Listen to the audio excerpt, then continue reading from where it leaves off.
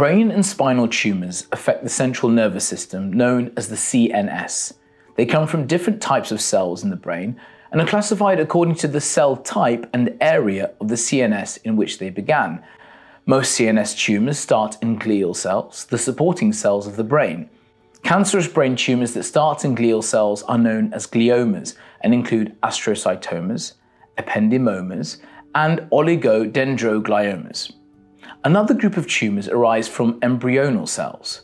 These tumours include medulloblastoma and PNET, that's short for primitive neuroectodermal tumour. Altogether, there are more than 100 different types of brain tumour, most of which are very rare. Tumours classified as low-grade are very slow-growing and remain in the part of the brain in which they started. High-grade brain tumours are likely to be more aggressive in spreading to the brain tissue which surrounds them. This can cause pressure and damage to the surrounding areas. Brain tumour symptoms will vary between age groups. Brain tumour symptoms in babies may include persistent or recurrent vomiting, balance, coordination or walking problems, abnormal eye movements or suspected loss of vision, behavioural change, particularly lethargy, fits or seizures that are not with a fever, abnormal head position such as wry neck, head tilt or stiff neck, or increasing head circumference. Brain tumour symptoms in children may include persistent or recurrent headache, balance, coordination or walking problems, persistent or recurrent vomiting, abnormal eye movements, blurred or double vision or loss of vision, behavioural change, fits or seizures, abnormal head position such as wry neck, head tilt or stiff neck. Brain tumour symptoms in teenagers may include persistent or recurrent vomiting, persistent or recurrent headache, abnormal eye movements, blurred or double vision or loss of vision, balance, coordination or walking problems, behavioural change, fits or seizures, or delayed or arrested puberty.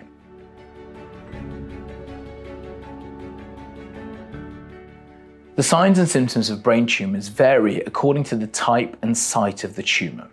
If the tumour is low grade, the symptoms come on much more slowly.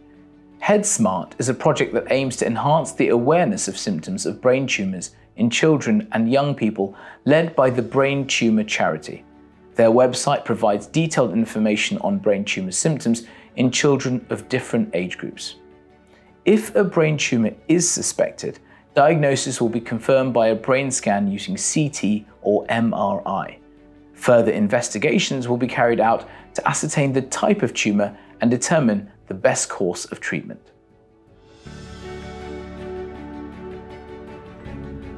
Brain tumour treatment will vary according to the precise type of tumour, its grade, position, and the extent to which it may have spread.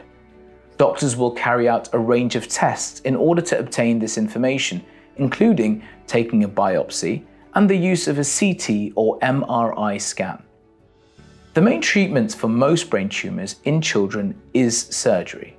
If a tumour cannot be completely removed surgically, or if there's a chance that some cancer cells have been left behind, radiotherapy may be given afterwards. Radiotherapy may also be used as the main treatment if surgery is not possible. However, it is usually avoided in children under the age of 3 years, as there is a greater risk of harm to the developing brain.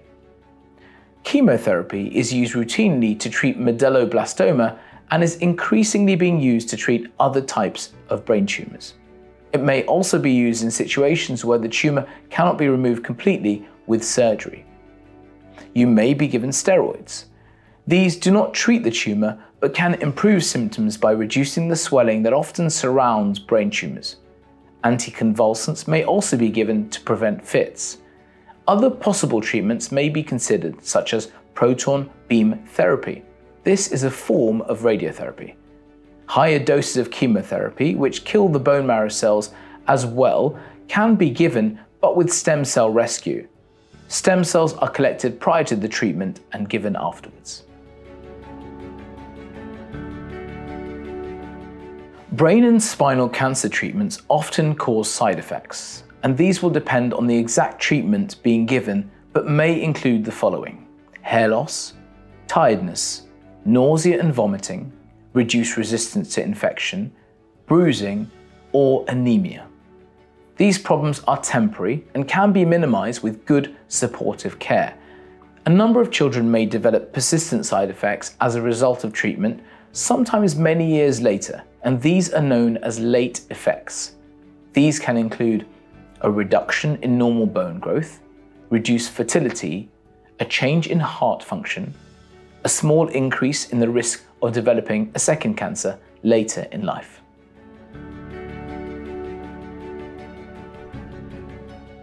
Children will have regular follow-ups to monitor their progress, to check for any signs of relapse, and for any problems that may arise as a result of the treatment they have received. Treatment by surgery, radiotherapy, or chemotherapy may affect a child's physical and intellectual development.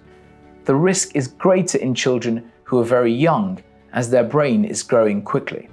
Thus, it follows that different treatments may be recommended for children of different ages.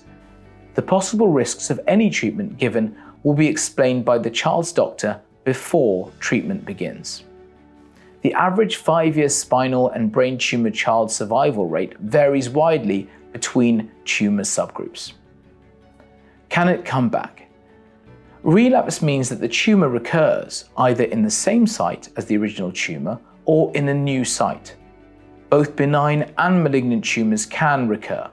It is therefore important for the child to have regular follow-up appointments and MRI scans.